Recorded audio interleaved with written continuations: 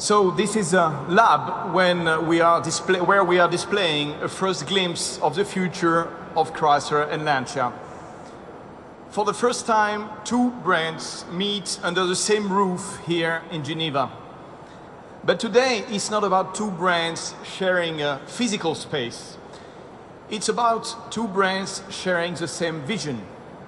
Lancia and Chrysler separately, let's be clear, have little chance of becoming truly global players.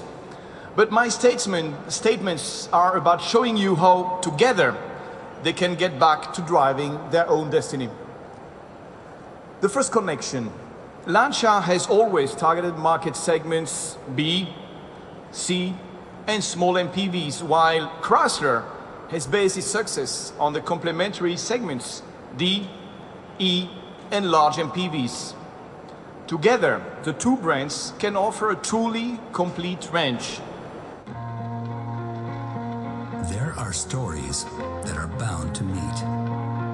Stories that might seem so different. But there is something strong and magical that unites them. The same curiosity.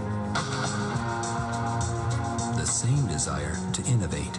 The same passion for beauty. The same attitude to thinking big.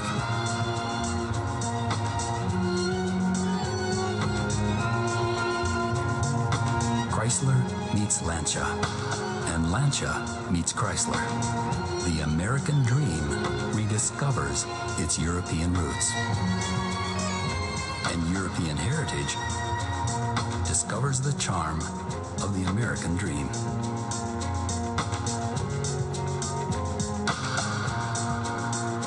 Power and reliability run alongside style, glamour, and design. Technology and care for the environment meet tradition and character. And the history of the car becomes bicentennial. 100 years of Lancia, 90 years of Chrysler.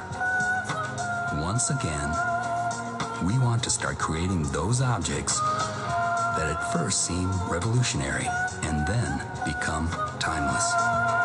We want to get back to driving our destiny. We design cars people are proud of, because pride is a wonderful feeling. And we, Lancia and Chrysler together, want to experience wonderful feelings with you.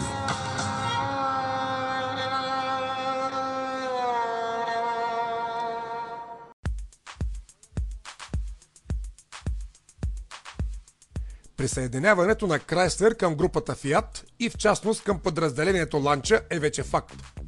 Според плановете на италианците, много скоро моделът Tezis ще бъде заменен от новия 300C, а новата Fedra всъщност ще бъде новия Grand Voyager.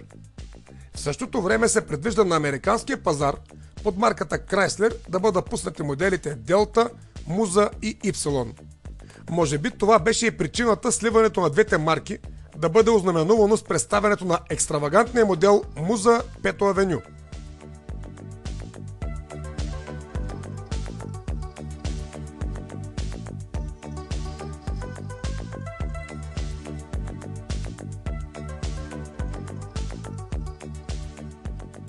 В случая, общото между едноименния модел на Chrysler, произвеждан през 80-те години на миналия век, и италианския автомобил е само тапецирания с кожа покрив.